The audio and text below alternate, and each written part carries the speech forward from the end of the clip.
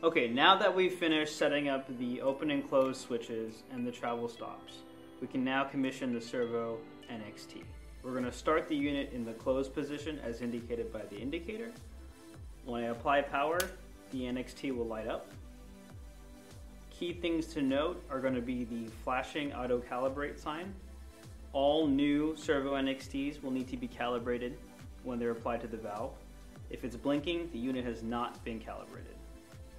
The blinking Bray logo, this is the Bray heartbeat. If this is flashing, the unit is receiving power and functioning properly. The next thing to notice is the the fault area. Here we have a set of lights indicating certain faults. At the moment, the only fault we'll have is the command signal because we haven't supplied a signal yet. Now we'll begin the auto calibration. All you have to do is hold down the auto calibrate button for 1 second and the calibration will begin. The unit will now go into open and close a couple of times to complete the calibration.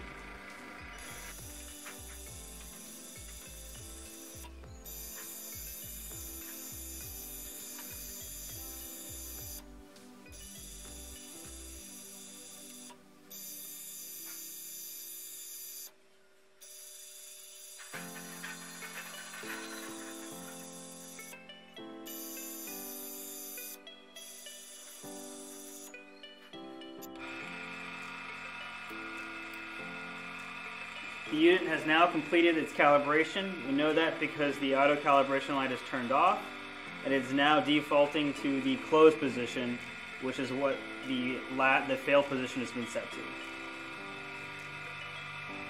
The only fault we have is the command signal fault, which we'll get rid of when we supply a command signal.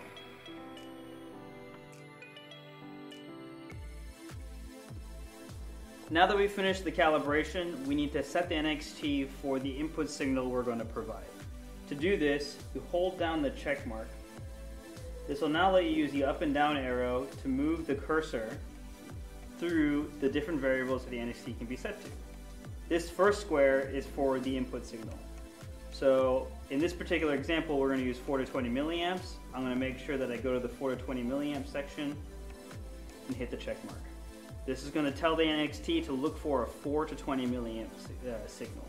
We could also do the same thing for 0 to 10 volts if you wanted to. The same setup can be done for the output if you want an output at 0 to 10 volts or 4 to 20. And then the other setups we'll explain in a separate video.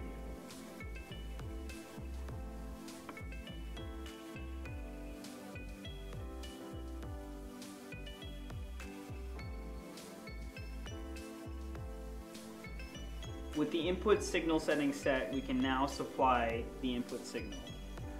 In this example, we'll be applying a 4 milliamp signal. And as you can see, as soon as the 4 milliamps is reached, the command signal fault light turns off. This unit can now be controlled through loop power. As I increase the loop power to 10 milliamps, the unit will go into the open position. For full open, we'll go to 20 milliamps.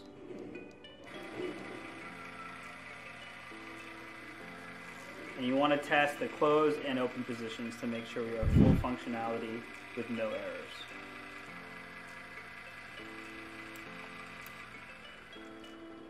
This completes the basic setup for the Servo NXT on a Series 70. Now we're going to set the Servo NXT to fail in the open position. To do this, we'll adjust the fail setting. At the moment it's set to fail close. We wanted to set to fail open for this particular example.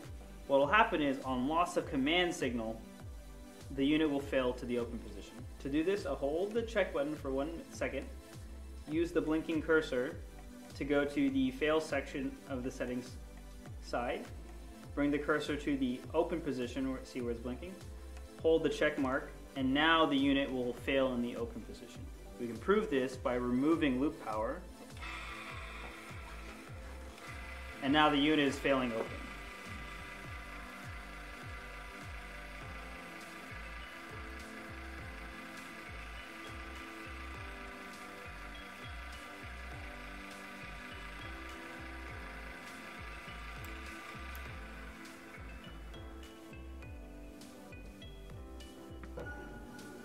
In this fail state, the unit failed to open because the command signal was lost. We know the command signal was lost because we have the error code for loss of command signal.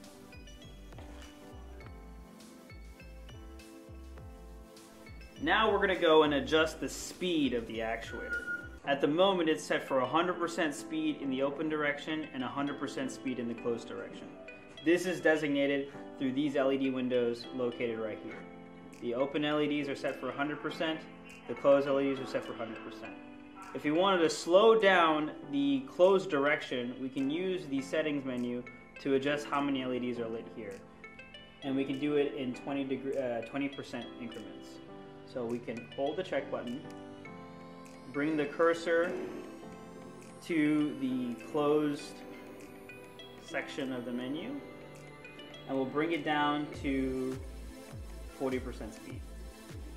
You can see the LEDs turn off to indicate we're at 40%. Now we can test this by sending loop power into the closed direction. Notice how the unit is now stepping the power to slow down the motion of the actuator.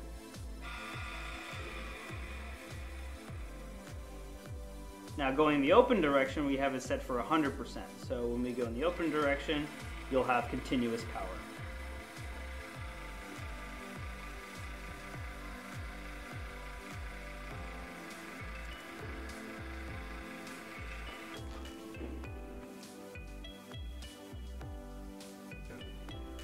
Now we're going to talk about how to get rid of the feedback pot error. When you have this error, the FB pot light will turn on. What's happening here is the potentiometer is outside the viewing span for this actuator. To adjust this, we're going to remove the indicator dome, and we need to adjust the potentiometer gear. This is done very similar to how you adjusted the mechanical switches. I'm going to make sure we're in manual mode so that when we get rid of this error, we don't listen to loop power. I'm going to loosen the lock nut, and now I want to adjust the black knob. And I'll adjust it slightly. See how the light turned off? Now I'm in span. We're going to lock this, and this is going to confirm that we're inside the potentiometer window, at least for the closed position. Now that I'm still in manual mode, I want to open the actuator, and we'll go to the full open position. I want to make sure that we stay in the span of the potentiometer throughout the travel. So far, so good.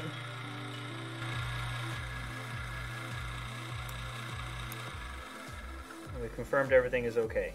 We can now go 90 degrees with no feedback pot error.